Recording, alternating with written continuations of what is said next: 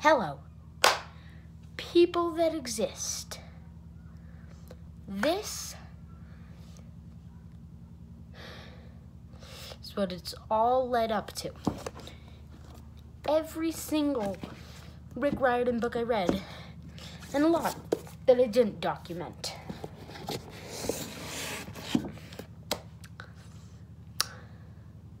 I will list spoilers in the description. And here goes.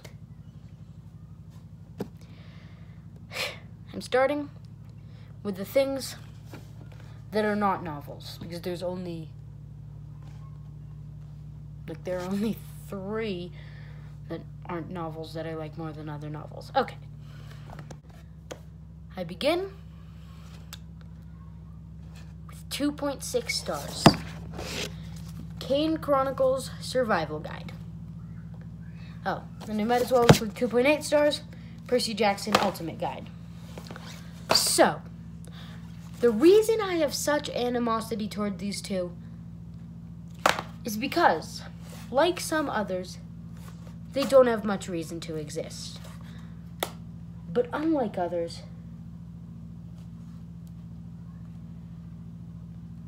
they aren't fun or entertaining. So, I hate the idea of these, but I'm not rating them off the idea.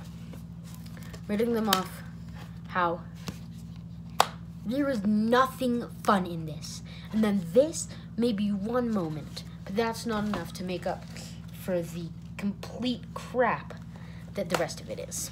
Okay. Moving on.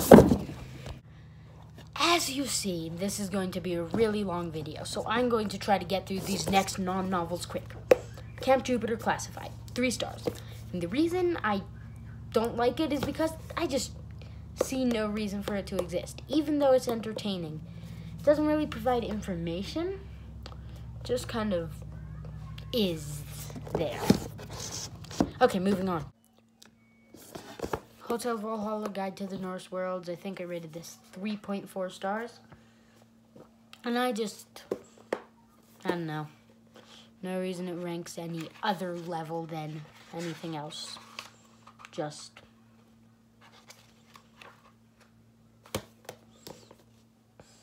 don't see much reason for it to exist, even though it does provide good information. Okay, might as well just do the next ratings for this one, so I have less editing to do, which is literally just switching the transitions. The Demigod Files, and I really like the stories. These are good, but then, there's so much other stuff that I don't see much reason for it. Okay, here, onto what I would rate 4-star category on Goodreads, because of how I do it. 3 stars is all the way down to 2.6 and up to 3.4. Okay, so we have Brooklyn House Magician's Manual. I like the fun little plot that's going on. That's 3.6 stars. Then we have a pretty full 3.8 stars. Oh, I said 3.8. That other one was 3.6. Okay. 9 from the 9 Worlds. I love the cover. And it's cool, and my cheeks are really hot for some reason. Probably because I was sitting in a hot car for a while. But, yeah, all the stories are fun, but, again, they're a bit, in this circumstance, they're a bit too short to be great. Camp Half-Blood Confidential.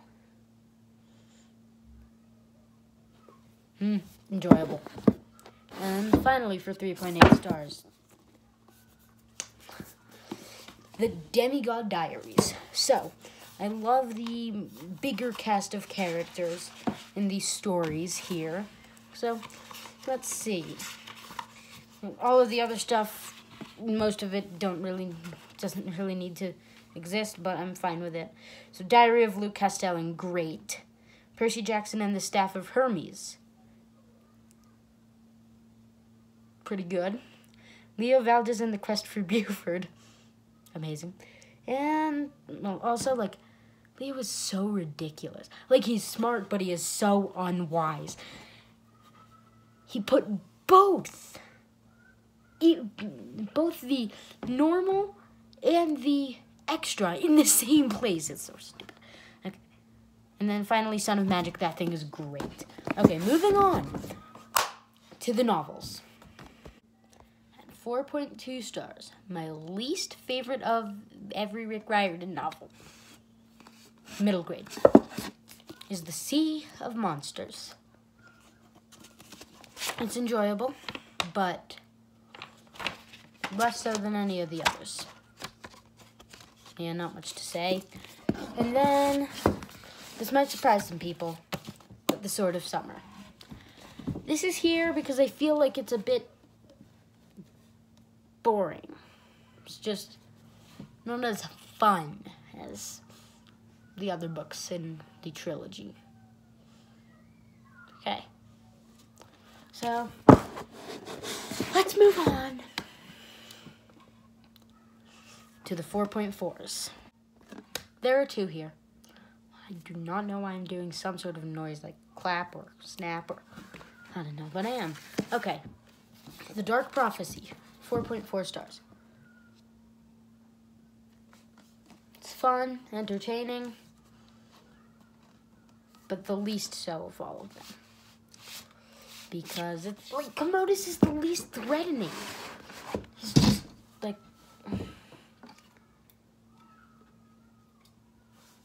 Nero is, as with the last book, just terrifying. Just because of how cunning he is. And then the Third Emperor. I'm saying this because you might not have read book 3 and they don't want to spoil anything. Stop it, Aaron. You are not this insane. Okay. There. Sorry for the noise, but, yeah, just the least fun of them. The Red Pyramid.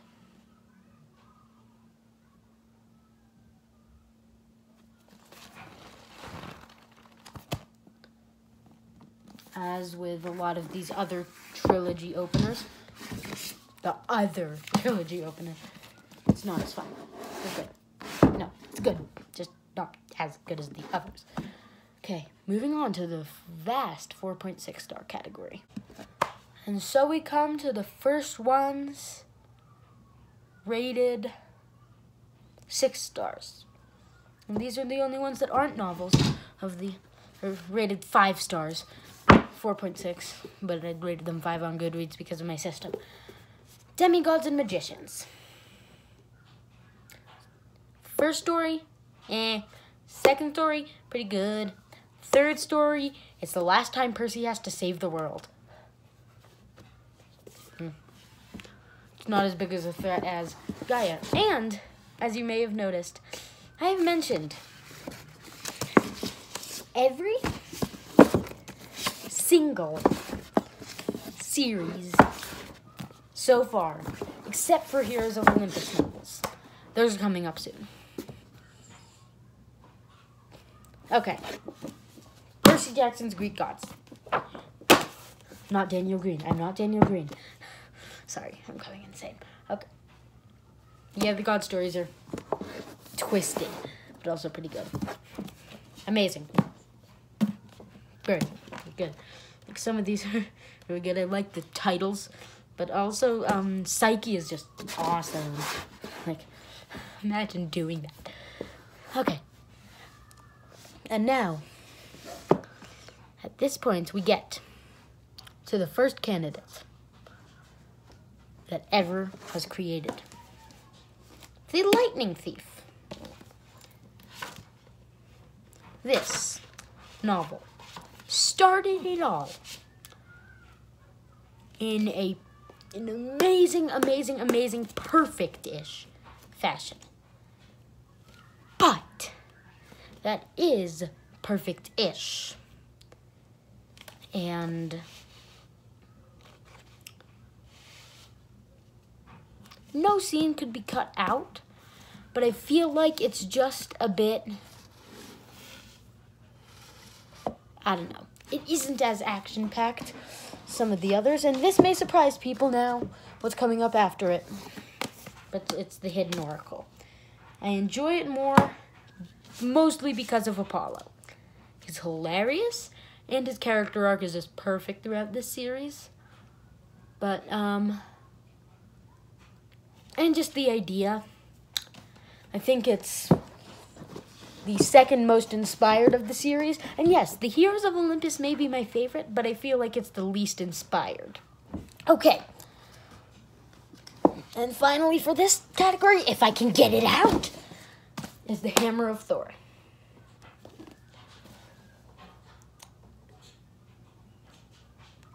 Great action, climax, everything. Just a lot of the stuff in between is not as good. Wait, is this the... Let me see. Well, also, I really like the Time in Alfheim. Okay, moving on, if I can ever get the book back in, and the next one out, to the 4.8 stars. This is the final section of this video. Do the second one, that'll come up soon. The Tyrant's Tomb sits here at the middle spot in my ranking of all of these. My original Goodreads review was totally wrong. Just because the climax is perfect does not mean that the rest of it is. It's a bit slow-paced and boring until late in.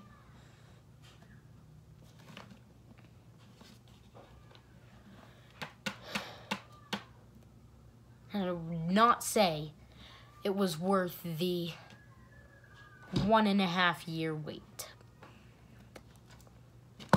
I would say it's pretty good though.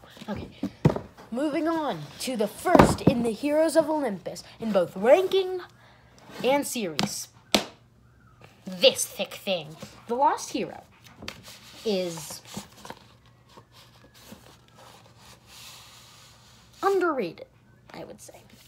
There's a lot of good action, and that thing with the Cyclops and Magasket, Leo is just perfect there. And I love how everyone gets a time to save the others. And this will be a spoiler right here. And I'll tell you when the spoiler ends. Or actually, you'll just see when it moves on. Okay, right here. So, they each get a time to save each other. First, I believe it's... I'm not exactly sure of the order, but I think it's Leo first with the Cyclops in Chicago. Yeah. Then goes to Piper when they're against Medea. And then finally to Jason against Midas. So, yeah. I think it's a really well-crafted story, and I like the new characters. Moving on. The Throne of Fire is the last book I will discuss in this video. Firstly, the cover is amazing. Secondly, Ra is awesome. And firstly, secondly, weasels are sick. No, but really, it's great. Okay, thank you for watching this video. And this is the last one of this video, but I'm about to shoot the second because I don't really bother with things called editing. Hello, would you kindly subscribe to me? If you already have, then I thank thee. If you don't want to, I won't hold a grudge. But if you press like